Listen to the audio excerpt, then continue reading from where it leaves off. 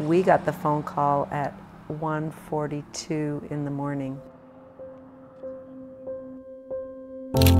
Memories of a mom frozen in time. Of course, I didn't believe it at first, so it's kind of like shock. Neysa Tonks, just 14 years old when a madman took his mom's life. Neysa Tonks was 46. We all feel this pain and this unknowing, and why did it happen, and it just shouldn't have, just plain shouldn't have.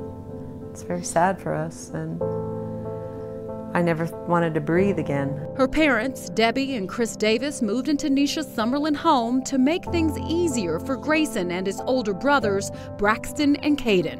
It's kind of like having pieces of my mom, because they're the ones who raised her.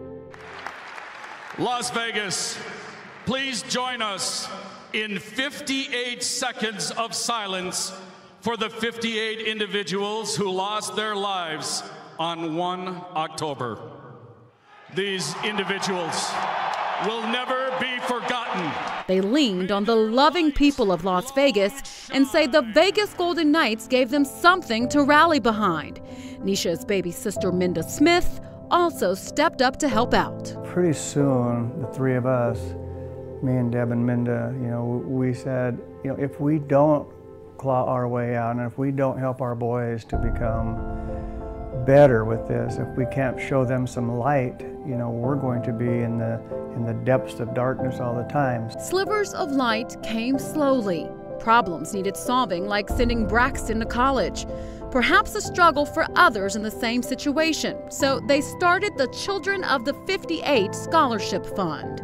You realize that it wasn't our own journey. It was a journey with 58 families, and we didn't understand why we were all doing it alone. We've actually discovered there's about 55 children under the age of 21 who we feel like we can make a difference in their life because they may have lost their breadwinner as well. Neysa's family hopes to raise $3 million to help every child of the 58 go to the college or trade school of their choice. And then be the best that they can be and be proud of themselves, knowing that their parent would be proud of them too. I think Neysa would be so proud of what we're trying to do in her honor and her name. They're pushing past their pain, pouring everything they have into this new passion. I don't know, just to keep her light shining instead of letting it dim out. Like to make it for something instead of nothing.